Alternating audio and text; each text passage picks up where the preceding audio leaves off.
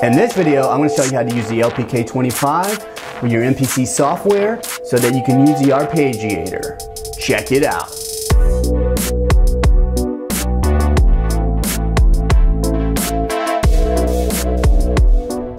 What's up everybody? Welcome to the video. On this channel, I do tutorials, setup videos, music videos, just like this one. If you're new here, consider subscribing. Okay, so there's a little bit of discussion about what the MPC can and cannot do, and it does not have a dedicated arpeggiator. Yes, there are workarounds. For example, you can load hybrid or other different plugins into the software and get an arpeggiator that way, but it's not built into the software or even the hardware for that matter. So since there is no dedicated function with the MPC Live, Akai does have products that do offer arpeggiator. For example, most of their keyboards have arpeggiators built into it. I have the LPK25 right here, and it has an arpeggiator built into it. And I know that MPK has one, and I know the Akai Advance has a arpeggiator built into it as well. So you can use this to your advantage, right? The LPK25 is around $55 US, fairly inexpensive to get this feature, and you get a dedicated keyboard to your MPC. All right, so if you take your attention to the software, the only way to do this with the LPK25 is to do it in the software because there is no MIDI sync options in standalone. So if you go to your preferences, go to MIDI, you make sure that right here in the inputs, you have your LPK25 set up there. And if you're using a different keyboard, make sure it's set up there. It should work the same. If you come down here to sync, all right, you want to send your MIDI clock. You want to make sure your receive's turned off. You want to send your MIDI clock and you want to send it to your LPK25 wireless. So that's the software aspect of it. So if you take your attention to my keyboard, I want to show you a few things. All right, so you need to have your USB cable connected here. You can see I have a USB cable connected here. That's going straight into my computer. All right, the USB cable gives it power and it also gives it MIDI sync. So on the software side of things, I have everything set up. So now I need to set it up on the keyboard. So before I do anything, I need to make sure the arpeggiator is on. You can see right here I got tap tempo, so I could set the tempo manually there, but I want to sync it, right? So I'm going to push this button here. You can see this is the arpeggiator section. I want to click that button and I want to click this key right here. You can see it says external sync. And once I do that, you can see that this right here, the tap tempo was blinking.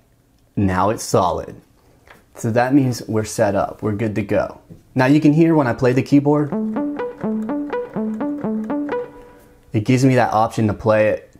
Okay, but if I turn this on, I can't play it because it's synced. It's synced to the arpeggiator. All right, so the arpeggiator is at a standstill right now.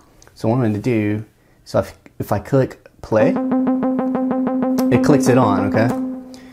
So there you go. Now I know I'm in sync. So I want to explain a few things to you.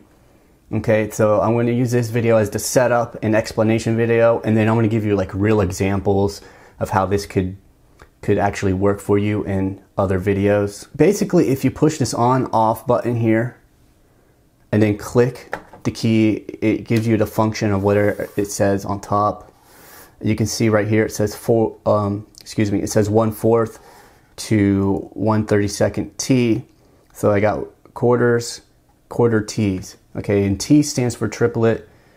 All right, so you heard that was kind of fast. If I play it now, it should be slow, right? Because it's in quarter notes. And if you look at the software right there, C3 is playing. I could change the note, all right? Right there. C2. Back to C3. All right, so that's your divisions. Okay, so I can change the divisions. Let me just give you an example. Triplets, eighths, all right, 16ths T, 30 seconds T. So that's the fastest subdivision that we have, right? All right, so pretty cool. That takes care of that section right there. All right, so then there's like this second section.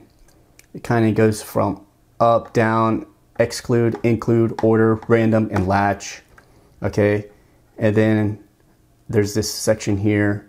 All right, and then there's this section here. This is how I separate it in my head. And so basically that was just one note arpeggiating, but you can play multiple notes, right? So that's where this section comes into place. So if I push up, so I'm going to hold this down, push up. So that means the arpeggiator is going to go in order from the lowest note to the highest note. All right, so I'll give you an example. So if I play this note and then this note, well, let me push play first. Boom, right there, you can hear it.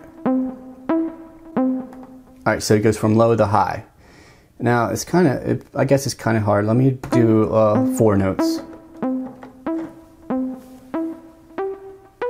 All right, so now you could really hear it go to the top. And then that's up. If I push down, it's just gonna reverse the order. Right? You can hear it, it's very easy to hear. All right, and if I push exclusive, which is what it's on now, it's not gonna play the top note, okay? But if I push inclusive, it's gonna play the top note again before coming back down, and then play the bottom note twice before going back up. So check it out. Let me turn the arpeggiator back on, and I'll play 4 keys again.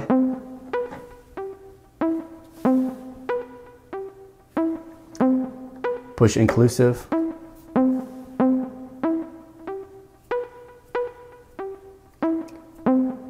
See how it plays it twice? All right, so that's inclusive. So then I can have the option to play in the order I press the keys. So thus far, whatever keys I press, it doesn't matter which order, it's gonna play them either up or down, okay? And that's according to note value or pitch. Then in this area, it's gonna play in order of when I press the key. I wanna push the on off key, I wanna push order. All right, so that's gonna be in order where I press the keys.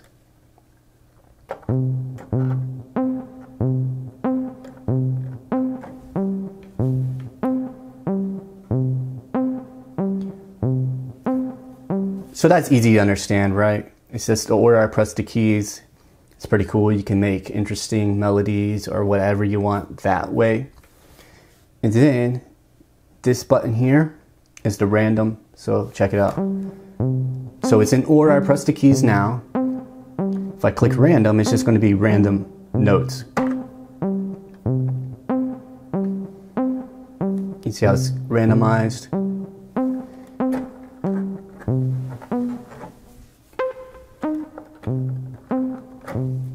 So say I was like coming short of ideas, I could hit random on here and perhaps come up with a cool melody or a cool little, you know, little jive.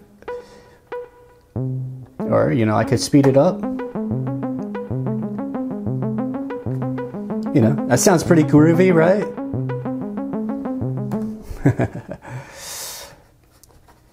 All right, it's pretty cool, right? So if you go over here, you got latch. It's already on latch. Basically, that means when I pull my fingers off the keys, it's going to keep playing. If I don't have latch on, as soon as I pull my fingers off of the keys, it's going to stop playing. That's straightforward. I don't really need to demonstrate that. But you can see here, you got arpeggiator, octave 1, octave 2, octave 3, octave 4, and we already went over external sync, okay? So that's just how many octaves the arpeggiator is going to play. So let me kind of erase that arpeggiation, push play on there. All right, so now we have, slow it down a bit. All right, so we have 1 octave now. If I go to octave 2,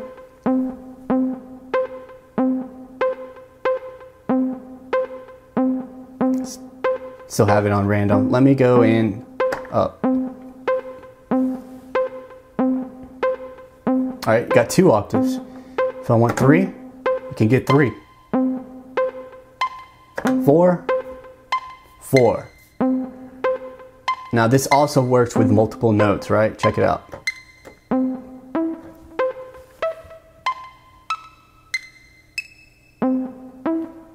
There you go, man. It's pretty cool.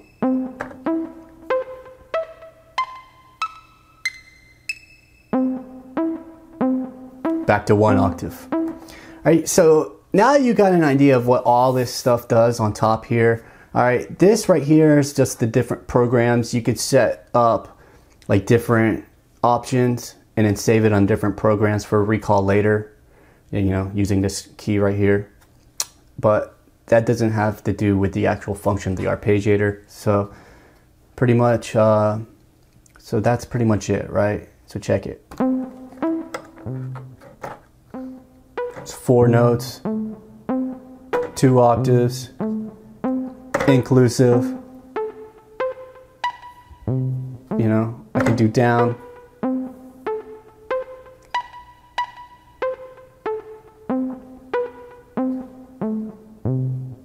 Speed up the notes, you know what I mean?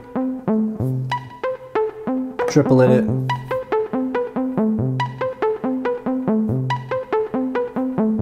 You know, go random if I want.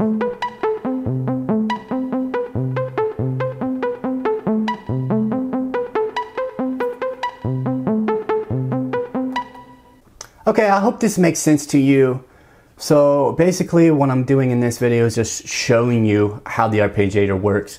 What I want to do is another video kind of showing how it works actually in the software, because you can actually record the arpeggiator in the software. So if you're interested in how to do this and record it in the software, go ahead and, you know, subscribe or whatever and check out the next video. All right, and if you found value in this video, please just push the like button. It really helps the channel out. It helps spread this information, and you know, it helps people create some music, man. That's what this channel is about, just getting in there, sharing ideas, creating music. You know, there's room for all of us to get creative here and there, you know what I'm saying? All right, cool. So if you're new here, consider subscribing. My name is Matthew. Continue to create music, and I'll see you in the next video.